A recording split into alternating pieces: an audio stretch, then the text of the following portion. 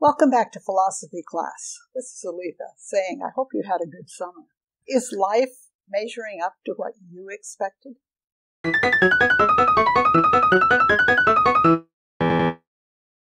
This past spring, I heard many graduation speeches. Maybe you did also, or maybe you've heard some in the past.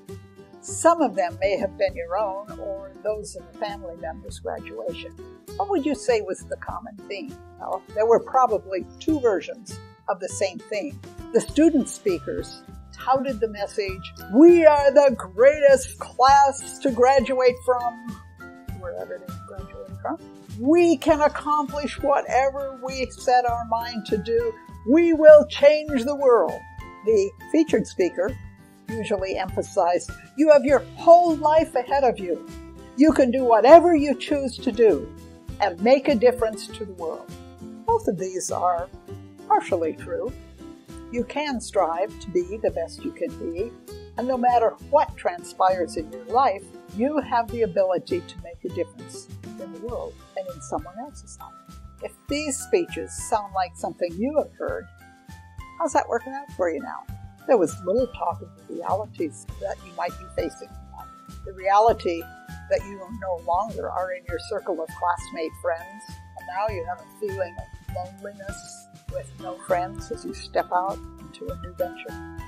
The reality that at this level of education, it's not easy to get the good grades, and now you feel like the dumbest person in the class. You may have been a straight A student, and now you're getting B's, and you're just devastated.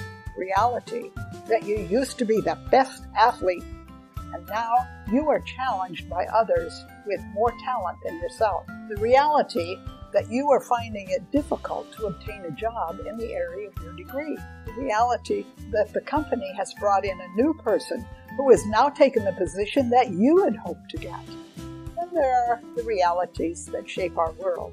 Things seem out of control, and there are realities of sin in the world and in ourselves. There's also the reality of the consequences of our own bad judgment.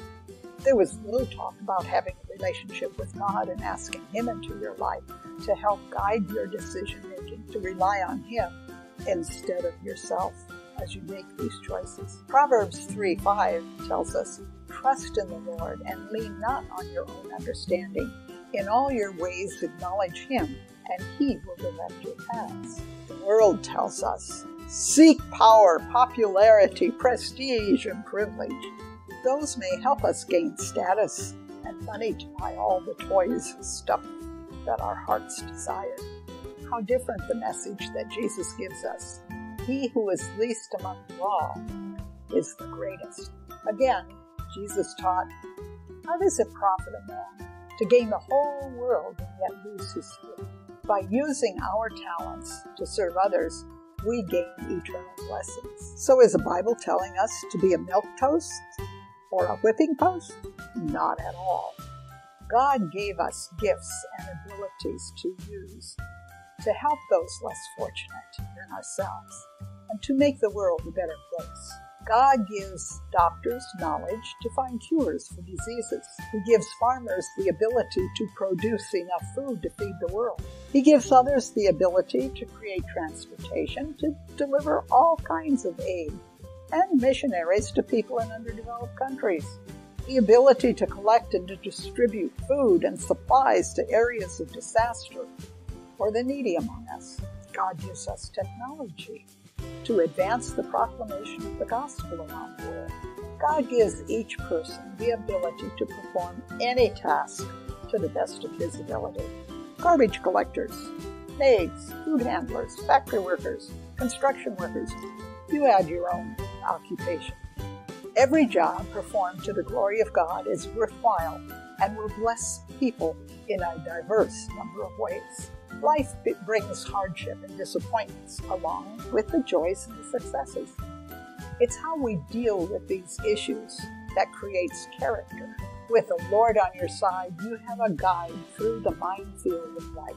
While you strive to be all that you can be, think about how the desires God has placed in your heart can be used not just for your own gratification, but also to make life better for someone else. my prayer for you is that you may grow in grace and in the love of God to truly become the person God has created you to be, and may you reflect His love to all whom you meet.